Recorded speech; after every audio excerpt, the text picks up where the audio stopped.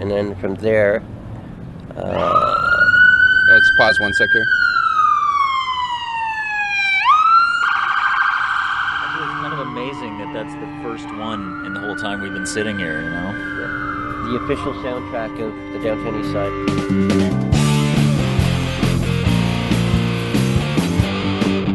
I'm Garth Mullins.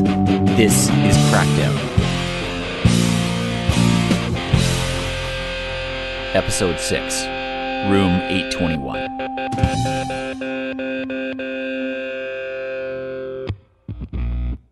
Today's episode is about two crises we're facing here in Vancouver, and we've been left to deal with them pretty much on our own. The housing crisis and the overdose crisis. Some days, I'm hopeful that our movements can fix these things, that we can remake the world. But on other days, all the death and misery are just too much, and you want to give up. The truth is, I didn't really want to be a drug user activist. I used to aspire to a more boring life. Get up, drink my methadone, go to work, keep my head down. But I know that's never going to happen. For better or worse, these crises have changed me. I'm a different person now.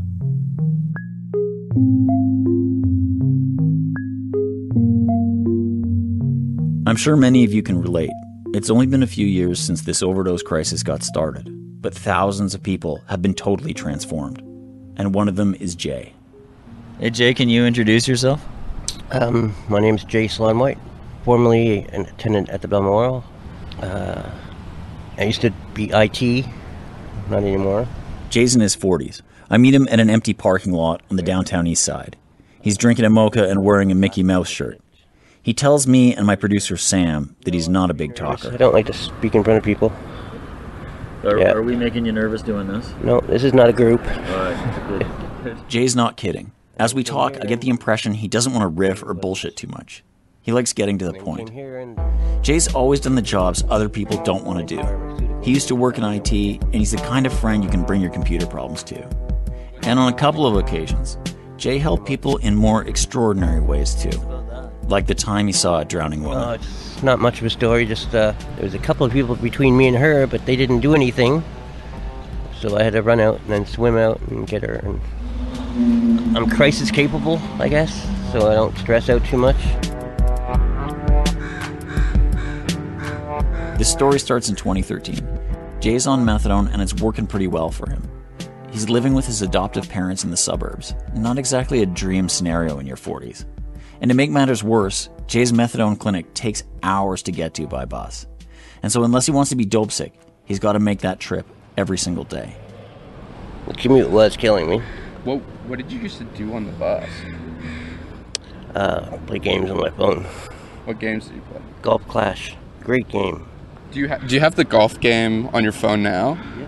There's a couple of free goodies at the beginning, but I'll just go right into a match here. Jay would sit at the back of the bus while he played the game and just let the world kind of drift by. Just trying to occupy time, occupy yourself. At that point, it was just mostly dealing with the addiction and working. That's all there was. Perfect shot. That was perfect. On the fairway. Jay likes to fix things, but at this point in his life, he's not doing a lot of that. He's just trying to get by. So he decides he's going to move to Vancouver, closer to the methadone clinic, and that way he won't have to spend all that time on the bus. The only places he can afford are single-room occupancies, or SROs, on the downtown east side. The first place he tries is called the Regent, and as Jay walks in, the man behind the desk looks him up and down. The guy's like, "Are you sure you want to live here? You might not want to. Have you seen the place?" I guess I was too normal, not street enough. And he said, "No, you can probably get a place at the Balmoral." The guy at the Regent called up and said, "Yeah, there's rooms. Give this guy a room," so they gave me a room. So you gotta know someone to get a room at the Balmoral, apparently. Yeah, I guess so.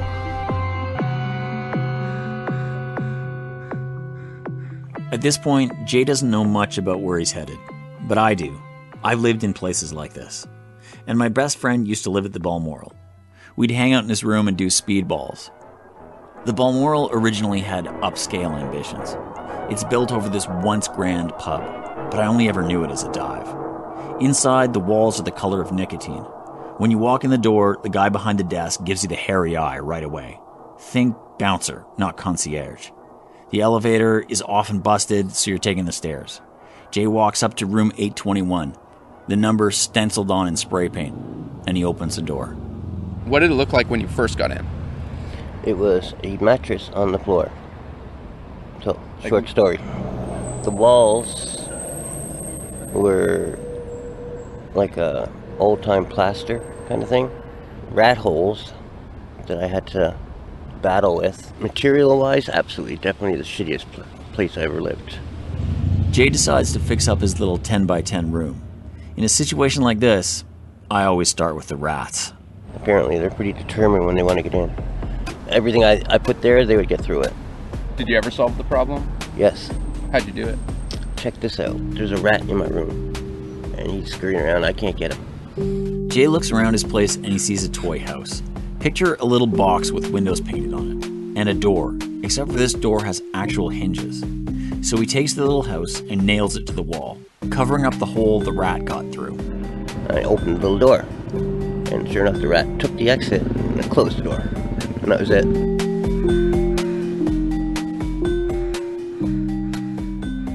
A lot of time spent fixing up my room, a lot. I raised the bed like 4 feet off the, 3.5 feet off the floor, and used my speakers to post it up there, and use that for storage, which is essential in an SRO. I had a big screen TV in there and my computer. When I was done, it was the best looking room in there.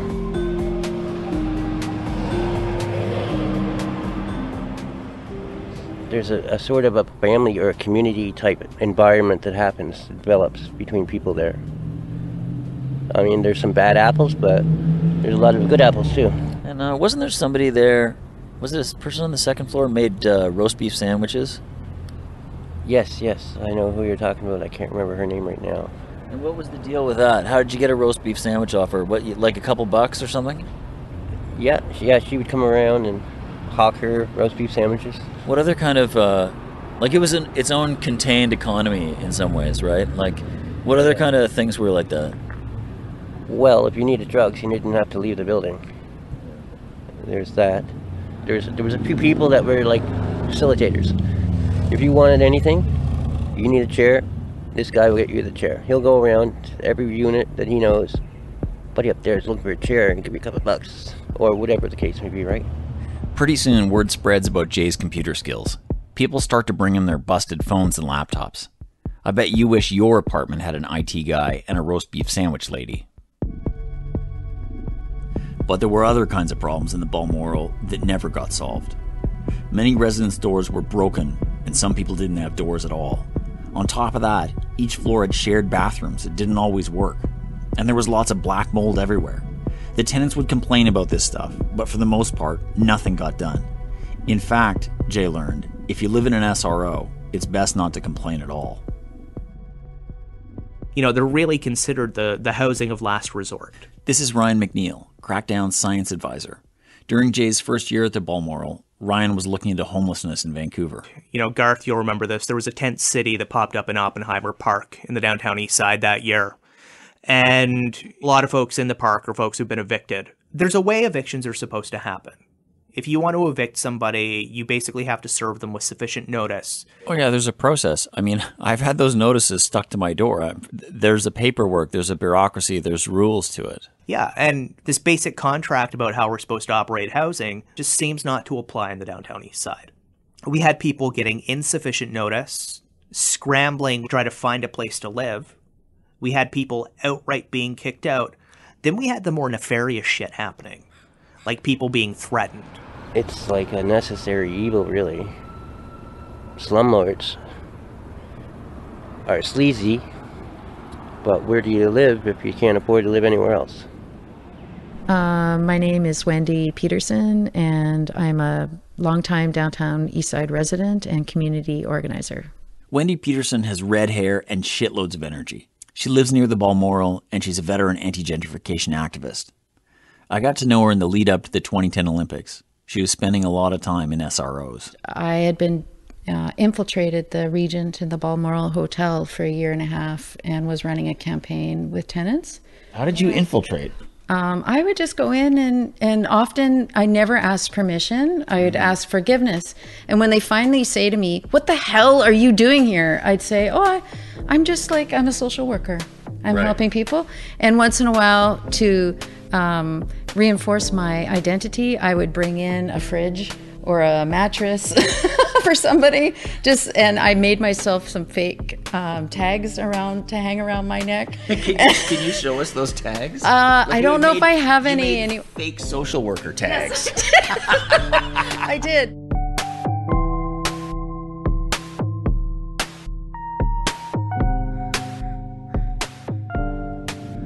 Didn't understand it at first.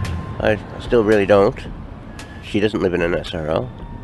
Her kids live in the neighborhood. I mean, wouldn't it make it better for her if they closed down all the SROs? But Jay keeps hearing more and more about Wendy, that she's organizing with tenants, that she wants to stand up to the city and to the landlords, and that she needs someone on the inside to help. One of Jay's friends tells him, "I've already recommended you for the job." Which is to be a advocate or a tenant organizer, a force against the slumlords and all that they represent. I mean, the cause is definitely good. For me, the damage it might cause me, I was definitely nervous about it. What specifically were you nervous about? Getting kicked out. It's a rough town to find a place. At first, I didn't follow through with it, and then they actually went around looking for people and gave out a pamphlet. It was $200 a month, so it was like almost doubled my income. So that was a factor. I said, yeah, I can do this. Give it a shot and we'll see what happens. I can always quit, right? That's when things changed. So Jay tells Wendy, "I'm in." But he's not super eager. The truth is, Wendy's also a little worried. Before she met Jay, Wendy had tried to organize with tenants in another SRO, not the Balmoral. The plan was to force the landlords to improve the hotel. It was when we made our first tepid complaints to the city. That's when the blowback and the backlash started. So did they try to evict people that they knew who were working with you? It was more than evict, Garth. Well, tell us what was the backlash? Well, okay, the worst example of backlash was one of our tenants getting his door knocked down with a shovel in the middle of the night while he was sleeping in his room. Eventually that little group of tenants said, okay, we're going to try a complaint. And when the landlords found out and figured out who it was connected to, who was asking for the basic repairs, the one who was the most vulnerable, when she walked past the front desk out the door, one of them said to the other one at the desk, they said, hey, how much money do I have to pay, or who can I pay around here to punch somebody out? And she knew that was for her. She knew it was tied to the complaint. Mm-hmm. And the whole group just went away. They were like, Wendy, we can't do this. And I'm like, I totally agree. We can't do this. I know tenants walk on a field of broken glass. So I'm not going to let you get your feet cut. But so it might mean that we can't just run right through the field of broken glass. We've got to take little steps and figure it out. But I also tell people that we just don't give up. So Jay and Wendy get to work. They have a sheet of questions to ask tenants. The idea is to compile some data and then take it to the city inspectors and the residential tenancy branch. Maybe they can force the Balmoral's owners to improve the place. So they start making the rounds. Knocking door to door, interviewing people or asking them what's going on. Hey, do you have mice? Do you have cockroaches? Do you have bed bugs? Have you ever asked your landlord for a repair? I see you don't have a door. Is that a problem for you?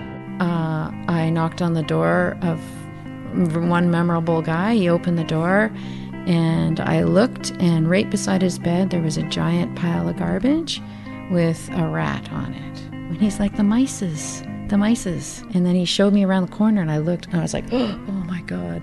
And in his closet was another giant pile of garbage with like 3 or 4 big gray rats. And they weren't scared of me, those rats. They were just like, hey, how's it going? Wendy thought this guy needed more support. not to be left on his own in the Balmoral. She asked a woman who worked for the city about the mices guy. And she said, "Did you see his hands?" And I said, "No." And she said, "The rats have been eating his hands." Jesus. I know social workers don't want to go in those buildings.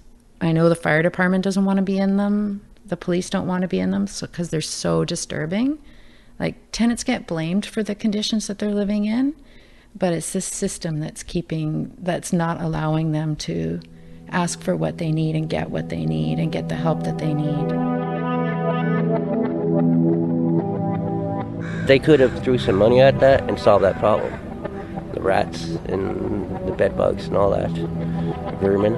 It's not like an impossible thing. It's not like something that can't be rectified. People shouldn't have to live in subhuman conditions. And that's exactly what it was, subhuman conditions.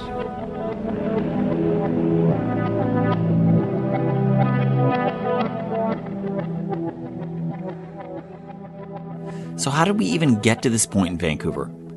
For decades, politicians have been cozying up to big developers and landlords here. They've stripped down regulations and ignored their crimes. And this has turned the city into a kind of wild west of speculation. Don't get me wrong, landlords are exploitative everywhere. But the ones that own these SROs seem cartoonishly villainous. So the city told me originally, they said, "They're so nice, you should talk to them."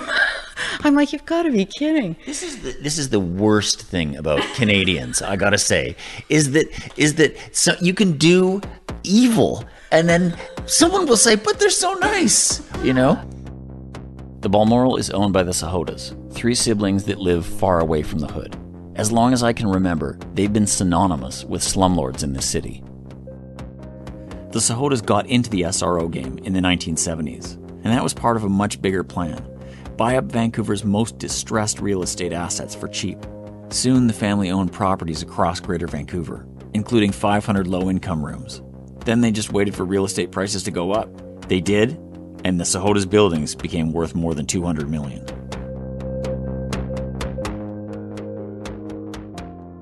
Over the years, the city of Vancouver gave the Sahotas hundreds of bylaw citations, but it never stepped in and forced them to make these buildings safe, dignified, or livable. All this to say, when a lawyer approached Jay and asked him if he'd be the lead plaintiff in a class action lawsuit against both the city and the Sahotas, it was a kind of declaration of war. Not just against some of the most powerful people in the city, but against the logic of Vancouver itself, the way the city had worked for decades. We were going after them, one, for the squalor that they let exist, right? If you have to compare all these various things you're doing, like going around interviewing people in the building, being the lead plaintiff, is there one that you thought was the kind of most risky of them? The lawsuit, for sure. If there was going to be any backlash, it was going to be from that. Response emergency, medical aid, overdose, East Hastings Street. And then it was 2016, and a long winter was coming. Fentanyl flooded the market, and the overdoses piled up. Ann Livingston and Sarah Blythe set up an overdose prevention site in a tent. And Laura and Al from the editorial board patrolled the alleys along with a Vancouver area network of drug users, saving people's lives out in the streets.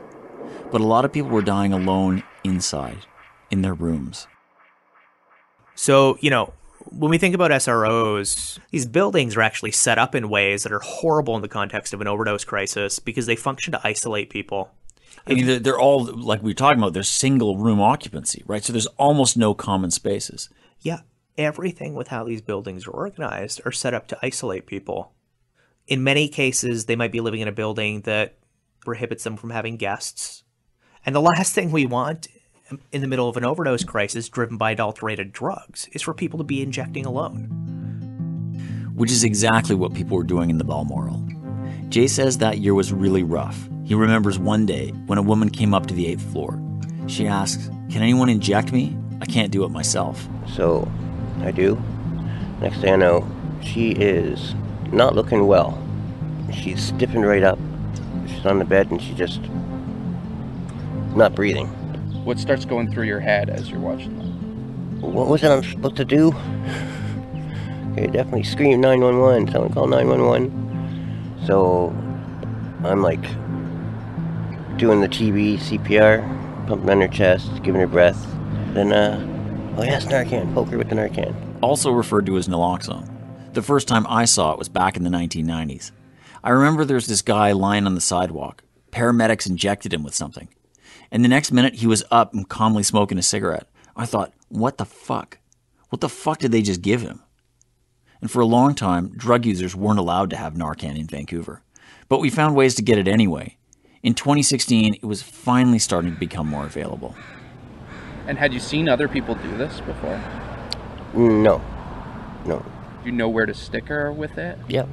And where's that? Any muscle. Your arm or your leg or your butt. She starts to come to, just as the ambulance shows up. And Jay thinks, I just saved someone's life. That's pretty cool.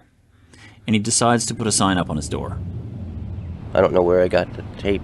It wasn't fancy or flary. I had no bedazzler stuff. In all caps, he writes, Narcan here. And then below he puts, knock if someone's ODing, anytime. And then how long did you have the sign up for before you got your first knock? Probably 3 or 4 days. My neighbor comes banging at my door. Jay, help. She's dying. Right, total panic. But she was in the room next to me, so not too far away. It was this older lady. She was out. She was going blue. She definitely ODing. So I was giving her CPR. One thing I remember, her breath was awful. It was like, I don't know what was going on in her lungs, but it was bad. So it took one hit, one ampule? No, it was 4. You had to put 4. So you go through a whole kit, then you get another kit, you unzip that, and you start working into that supply of Narcan. Yeah. Does that happen to you a lot? At that time, it was like a dozen times a week. You personally were responding a dozen times a week? Yeah, for the first 2 or 3 weeks. So a couple times a day. So you must have had a big stockpile of Narcan kits in your room. Right? Yeah. It was hard for Jay to get enough Narcan at first. Sometimes people would knock on his door and he wouldn't have any. Those were not good days. But eventually, a street nurse starts to make regular deliveries to him. Jay meticulously hangs the kits on his wall. Jay wanted people to come and pick up the Narcan from him. He wasn't looking to become the Balmoral's in-house paramedic. At first, nobody really had a clue on what to do when they're trying to resuscitate someone from an OD. Everyone's trying to pump on their chest like they watch on TV. No, I've been like a heroin user from way back. I did a lot of stupid things to try and resuscitate people over the years. I definitely have put people in the cold shower. I've like slapped people's face and yelled, and like I've thought about, this moment of panic happens and I'm like, okay, didn't someone say you like shoot people up with milk? No, that can't be right. And like this one that I was told recently is like you make people smell their own shoe. Have you ever heard that? No, not that particular one. Jay reluctantly takes it upon himself to become the Balmoral's Narcan guy. At first, he's responding to a huge number of overdoses, 12 in a week. Eventually, Wendy gets one of her friends who's a street nurse to come to the Balmoral and hold a meeting. Over 20 people crammed into the hallway right outside of Jay's door. So people sat around with their fake kits and practiced stabbing oranges and listened to this nurse explain, this new medicine that can reverse overdoses. And, sometimes these places can be chaotic and noisy. You could actually drop a pin as Sarah was giving the teaching. And then afterwards, we said, Jay, here's the kits. Now train everybody. He's like, okay, I'm on it. Eventually, Jay even starts to get some attention in the local press. He's become known as the guy who's saving people's lives at the Balmoral. How were you feeling around that? Like there was a reason to get up. That was a noticeable factor. Before, it's like, there was no reason to get up. I don't have to get up. Sleep all day.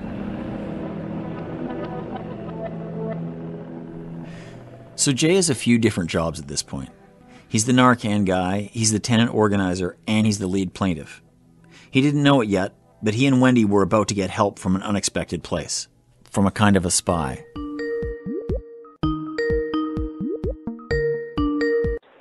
Hello. This is Sam Dharmapala. Originally from Sri Lanka, Sam worked for the Sahotas for over 9 years. I was the bookkeeping guy there for all the properties and also maintenance work. I mean, kind of hiring and firing people, that kind of work. Sam was completely fed up with his employers. So we told Wendy there was a water line leaking in the basement of the Balmoral. The water had spread along the floor and pooled under one of the wooden beams holding up the bar. The beam had decayed and hollowed out. And right above the beam, it looked like the dance floor was starting to droop. He was worried that the Balmoral was going to collapse.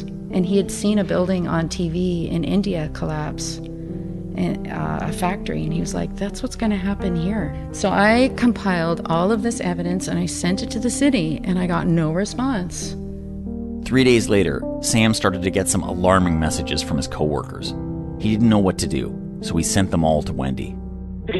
Sending pictures, sending messages, sending emails. Sam texts me and he said, you need to get the city here right away, because Goody and Paul, the owners, are in the basement and they're fixing the beams with their staff. And their staff were tenants who lived upstairs, who were heavily under the influence of drugs all the time. So I phoned the city and I said, I gotta talk to an inspector. Hurry, hurry. I get to an inspector and I'm like, well, what do I do?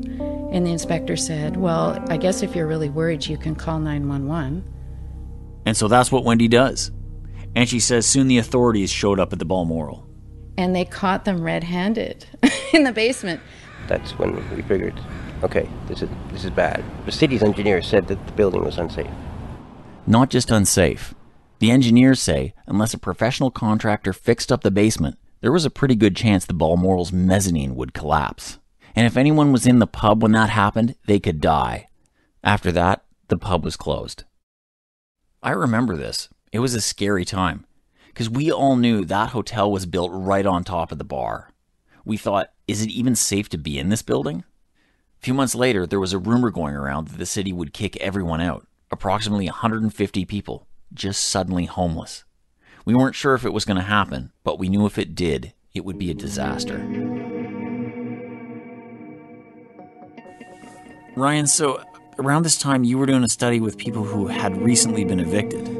Yeah, so, I mean, the study was sad. We're interviewing people, we're trying to get them back a few months later, and there were people we couldn't find. And, you know, that's always a struggle with a study, but this was different, because for some of these folks, you know, we'd hear through our networks, you know, they'd tell us that, well, yeah, no, we can't find that person because they're dead now.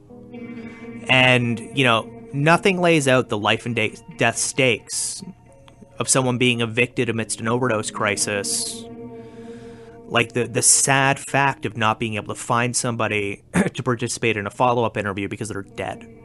So did you find out what was going on? One of the big things that we'd have people talk to us about is they'd be evicted, nighttime's hitting, you know, I gotta stay awake.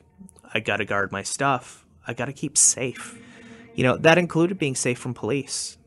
And so all of a sudden, even if they hadn't really used before, they're starting to use meth. Just to stay awake. Just to stay awake. Yeah. You know, there's only so long you can stay awake and be okay. Basically, people's life just goes to hell. On top of that, when people get evicted, they often lose track of their dealer. They gotta scramble to find a new supply. For people at the Balmoral, getting evicted would also mean not being able to knock on Jay's door when something went wrong. Those tenants at the Balmoral, they knew that if they ended up on the street, they'd be dead. They would rather stay in their shitty building with the rats eating their hands, the beams in the basement that were threatening to collapse. They knew they had a better chance in there than they did on the street.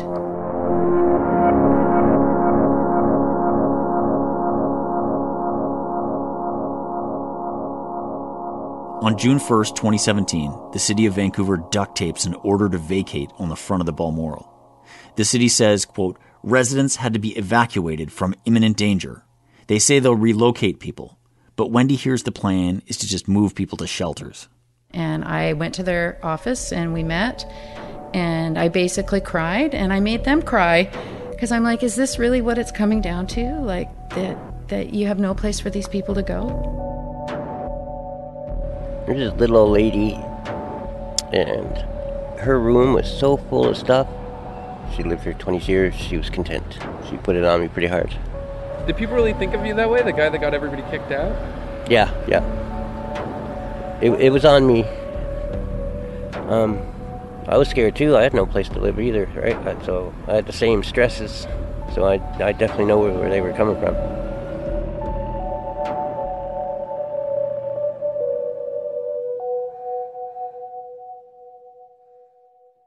Okay, then the action starts. We've got 12 days to evacuation day. And you start having meetings on the 8th floor, right? Every night at 8 o'clock at 8, we called it 8 o'clock on the 8th.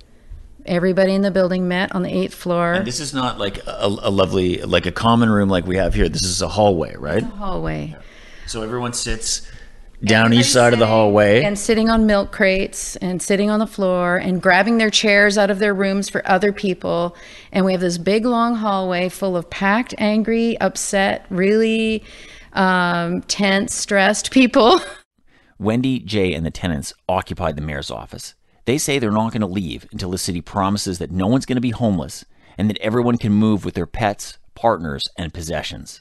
Then the tenants and activists shut down Hastings, the major street running in front of the Balmoral.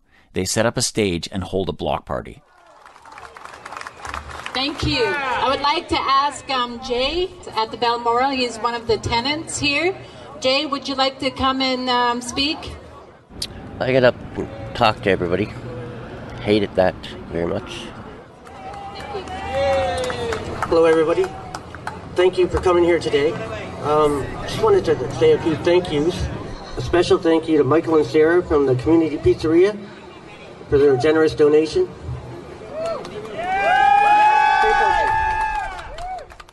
Jay shuffles his feet nervously, and then he starts to walk off the stage. This when you're supposed to be up here with me. Get up here. Speak up, Jay.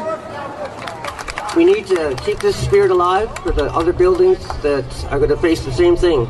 Yeah. Other people. We had this rip-roaring public international fight. We told Vancouver and the world what was going on. The fight over Vancouver's most notorious SRO has officially become a street protest movement. This didn't need to happen. They could have been here 10 years ago doing the repairs themselves. We just got media after media after media after media. There was just so much public pressure. And all of this pressure, it worked. Wendy says an NGO found a building at the last minute, and almost everyone could move there. The public pressure accomplished something else as well. The Sahotas were forced to come down to the Balmoral and pay everyone a settlement. So the city set up the pub entrance, and they had the Sahotas sitting at a table with their checkbook, and there was a lineup down the street of tenants there to get their checks before they left. This is the procession of payments. People in line are waiting for the other shoe to drop. There's no way the Sahotas are actually going to pay up. First guy comes back, checks are good!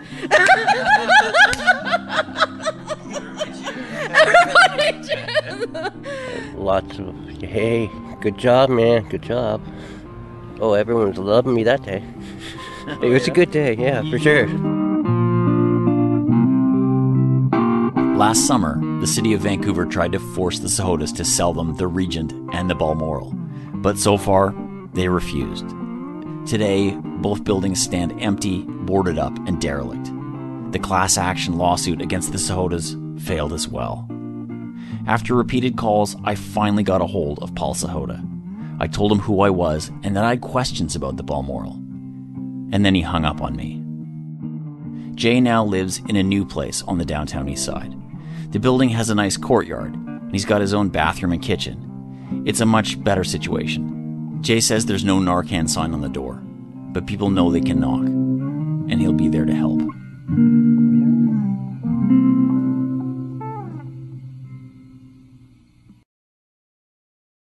That's a pretty nice ending for most shows, but I'm not going to leave it there. Jay saved people at the Balmoral, no doubt, but that's just one story in a city full of stories like that. A woman named Barb did the same thing at the Regent, across the street from the Balmoral. She also had a sign that said she had naloxone there. In the face of all this neglect, people across the city took it upon themselves to save their friends and their families and their neighbors, because the government sure the hell wasn't doing it. There's even an organization now called Toro, Tenant Overdose Response Organizers. So here we are at the Cobalt.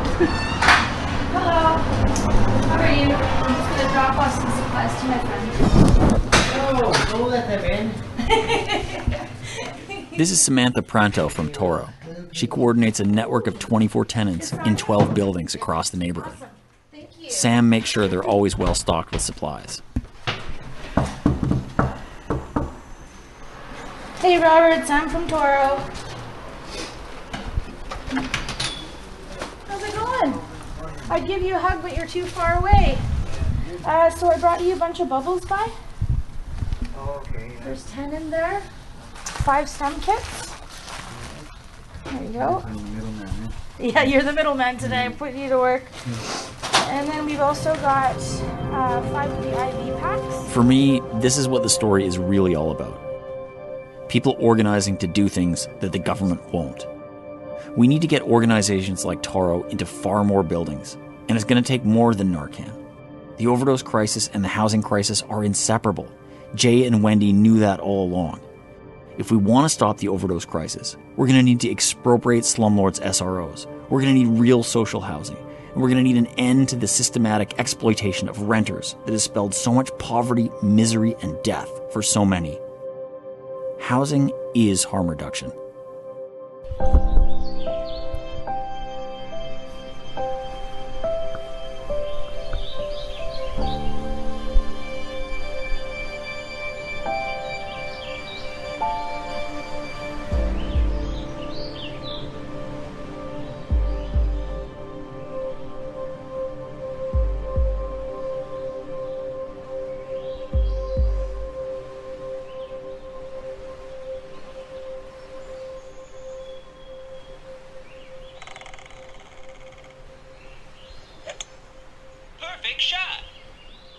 Crackdown is produced on the territories of the Musqueam, Squamish, and Tsleil-Waututh nations. The last couple of days have been hard. 2 people overdosed at our listening party yesterday. But because we're all trained with Narcan, like Jay, they're okay. But this dope was really bad. It's fentanyl mixed with benzodiazepines. This is a dangerous combination. Be careful out there. One of the people who overdosed is the partner of an editorial board member. He was taken to hospital and is now recovering at home. Get better soon, man. We love you.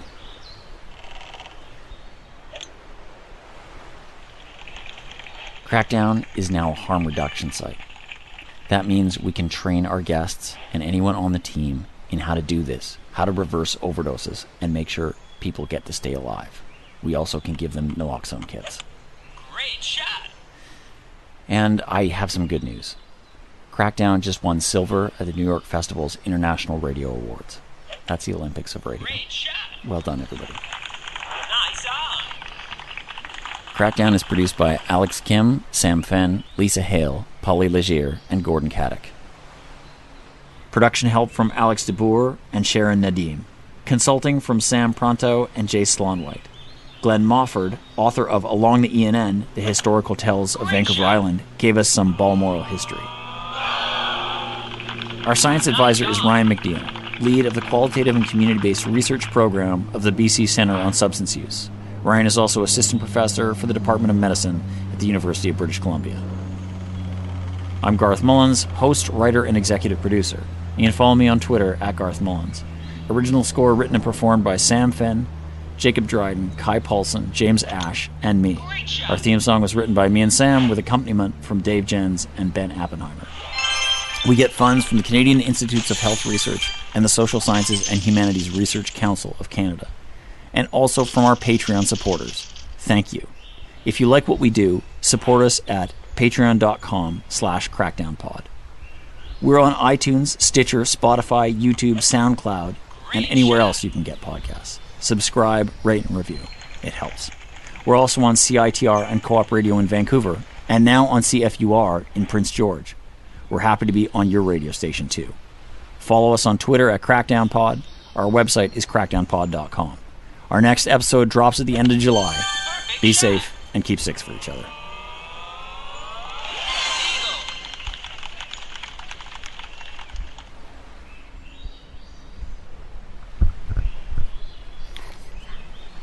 How does it sound? Sounds awesome. Nice, right? I'm glad we set it up.